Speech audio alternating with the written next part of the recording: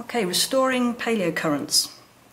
We have our bed plotted as a great circle here. We've got the pole to bedding, and we've got our fluke cast marked on here in green. And what we want to do is find the original current direction of this fluke cast. And to do this, we need to restore the bed to horizontal. So we take the pole to bedding round to the equator,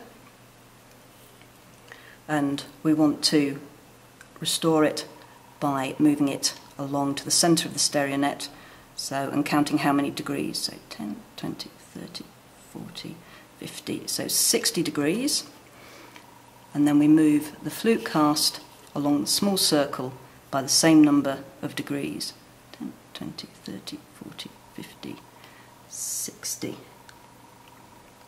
and mark on. Rotate back round to the north, and we can read off our original paleocurrent direction, which in this case is towards about 350 degrees.